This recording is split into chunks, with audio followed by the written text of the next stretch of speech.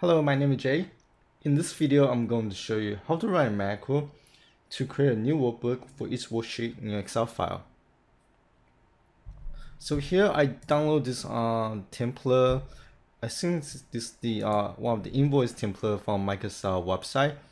And in this template, I have 5 different worksheets. And the macro is going to basically takes each worksheet and create an individual Excel file or workbook for each tab. And let's go ahead and open the VBA window by going to the Developer tab and click on Visual Basic. I'm going to insert a new module. And to start, I'm going to create a macro. I'm just going to call these save worksheets. And I'm going to declare just one variable. Actually two. I need 2 variables, not just one. The first one is the worksheet variable, and the second one is the workbook variable. So I have 2 variables right now: WS for the worksheet variable, and WB for the workbook variable.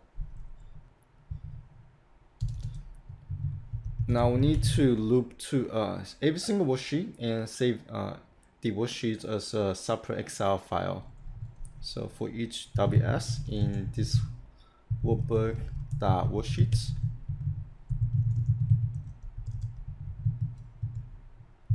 and we'll set the workbook variable object as new workbook. So set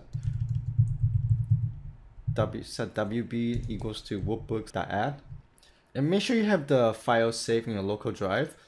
I'm going to use the active Excel file directory and save all the files in that folder. And now I have the workbook object variable created, and I can just do w.saveas and this workbook.path and ampersand, and I need to insert a backward slash and ampersand ws.name.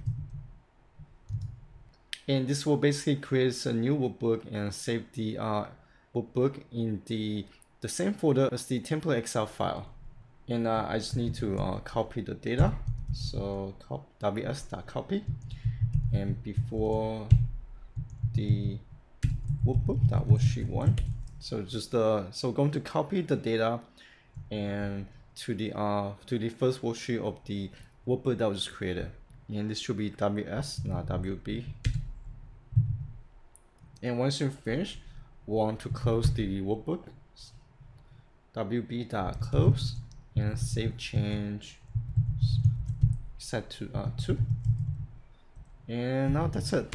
So now let me open the folder. So this is the folder where I save my Excel template. Now if I go to View and Macros and just run the Save Worksheets macro,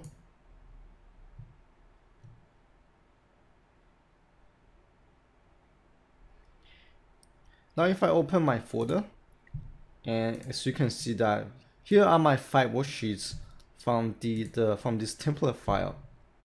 Let me open this invoice sheet that matches to the invoice tab. So invoice right here. And if I put the worksheets on side by side, and as you can see that the contents are the same. Just be aware that you do lose some formattings like the color, the fonts. Yeah, I don't see anything else, but yeah, basically just the color, the fonts, and nothing serious. So you can probably do that manually by yourself. But yeah, this is everything I want to cover in this video. If you found this video useful, please give my video a like and subscribe to my channel. Thank you for watching, and talk to you guys soon. Bye bye.